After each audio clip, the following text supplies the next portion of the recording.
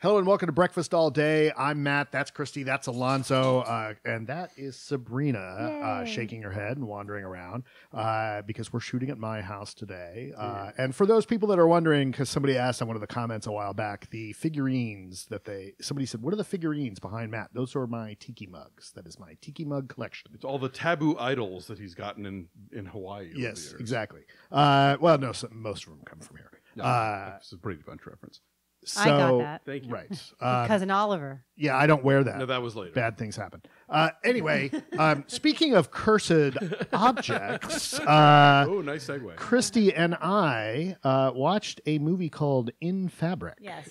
Christy, would you like to describe it? I will. And I believe we talked about the trailer for this when the trailer came out because it looked so nutty that we wanted to talk about it. And then it came out a couple of weeks ago. It's available, streamable on Amazon, which is how I think you and I both watched it, Matt. It was at TIFF last year.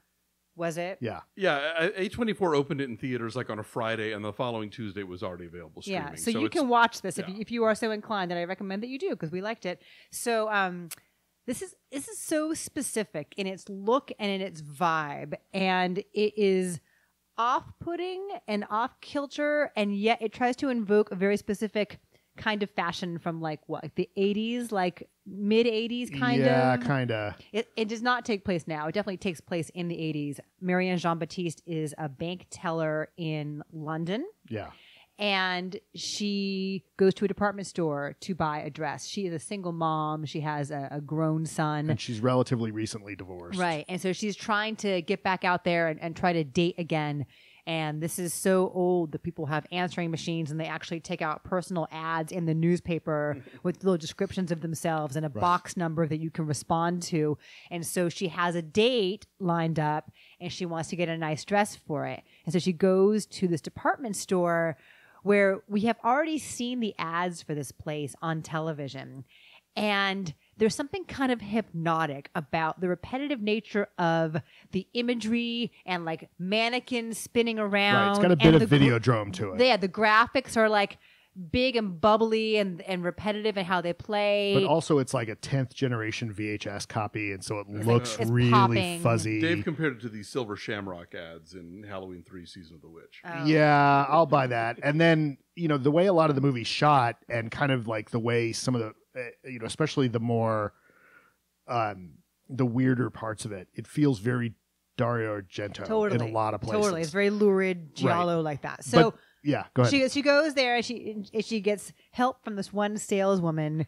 Fatma Muhammad. Fatma Muhammad. I was just about to look down at that. How do you know that? You haven't even seen it. Because Dave is obsessed with Fatma Muhammad. He hasn't been he's talked about little else since. Oh yeah, and you watch this movie, you don't understand why. I mean, but speaking of Dario Argento, you could imagine her being like one of the ballet instructors in Suspiria. Yeah. I mean, she's like the hair and the cheekbones and this like really off-putting intensity about her, and yet like you can't stop watching her. And she and everybody, all the people who work at the department store, speak in this kind of like really stilted, like poorly translated English. It actually felt really like weird. a very specific type of poetry to me. Okay. Like her language is this very metaphorical poetry, and About so the retail experience. Yeah, and so Baptiste will, when she says, "Oh, I'm going on a date," and then I won't get the line right, but it's something like, "A dress for an evening out comes with a promise of pleasure," and it's like that kind of stuff, right? So this is how she's selling it. But so much weirder and so much more poetic. Yeah. So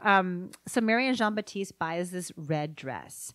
Artery red. What was that? Artery red. Artery red. And it's kind of wraps across the front of her, and there's like a little like sequiny kind of beaded kind of brooch looking thing where it's gathered at the side, and it fits her perfectly, even though on the tag it's not her size. Right, it's and a smaller size. She tries it on, and she's amazed that it fits her, and it looks really lovely on her, and it kind of allows her to step out of her comfort zone in terms of what she would ordinarily wear. It makes her feel sexy and beautiful again, and it's very exciting. But then weird things start happening with the dress. Yes. And that's all I really want to say is that weird things begin happening with the dress, and then other people also have experiences with this dress and more weird things happen. Right. And I was mesmerized. It's long. It's like 2 hours long, and maybe it's a tad too slow and like a tad too hypnotic. But the weird things that happen are genuinely disturbing. Yeah, this movie is very flawed, but I liked it a lot. Partly because of the way it's shot and the moodiness of it, and some of the casting decisions. We get to see now I'm blanking on her name. Her son's girlfriend.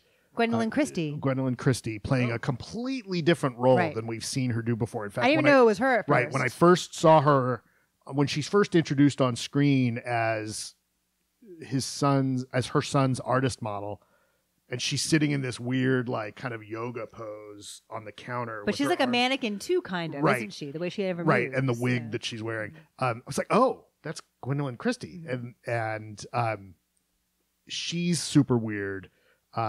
And then there's the movie about 2/3 of the way pivots in a direction that I really hadn't expected. And I think that's part of what makes it go longer, because I think the story that we're getting maybe would not have lasted as long as it needed to be for a feature.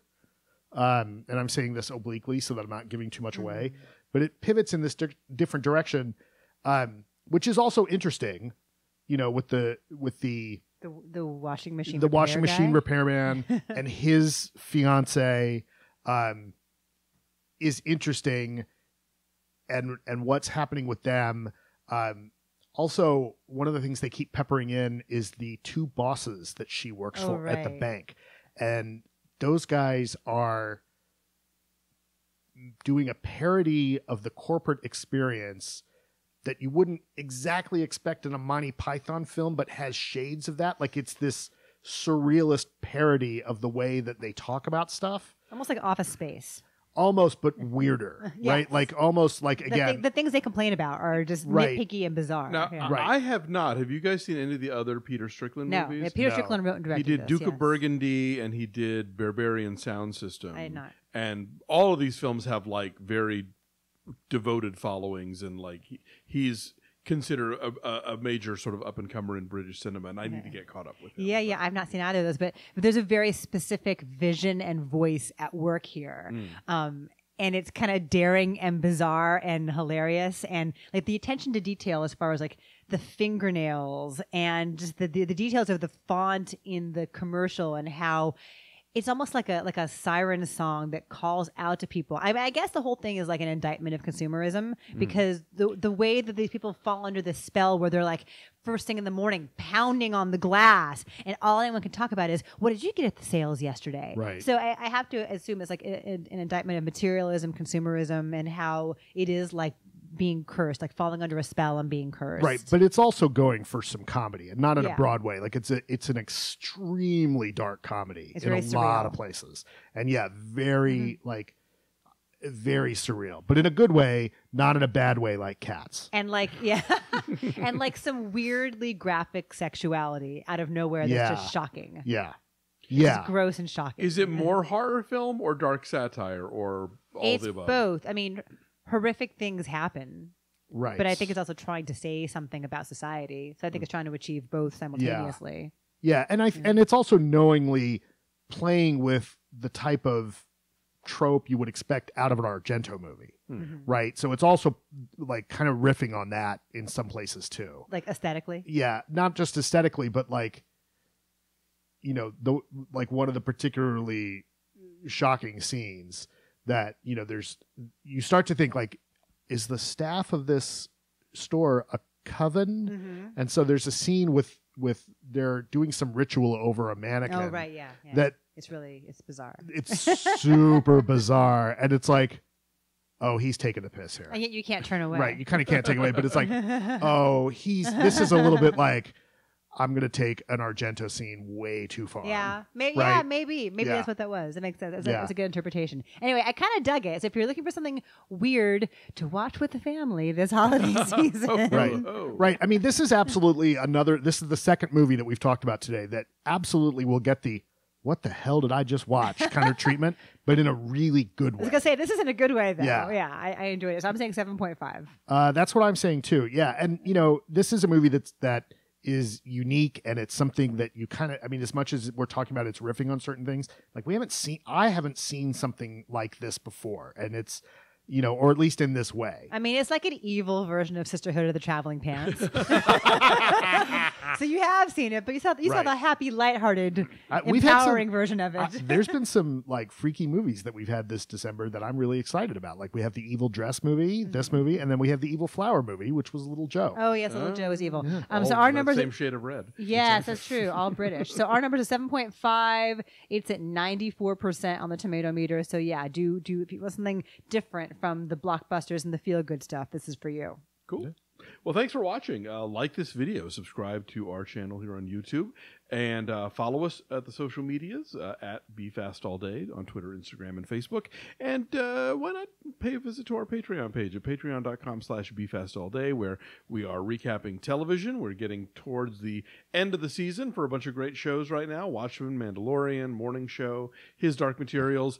We got a review of Klaus, the Netflix animated film, because our patrons demanded it, and we'll have lots more fun stuff in the new year, so do check that out. And if you've already joined, thanks so much. We appreciate it, and we'll see you all next time. Bye.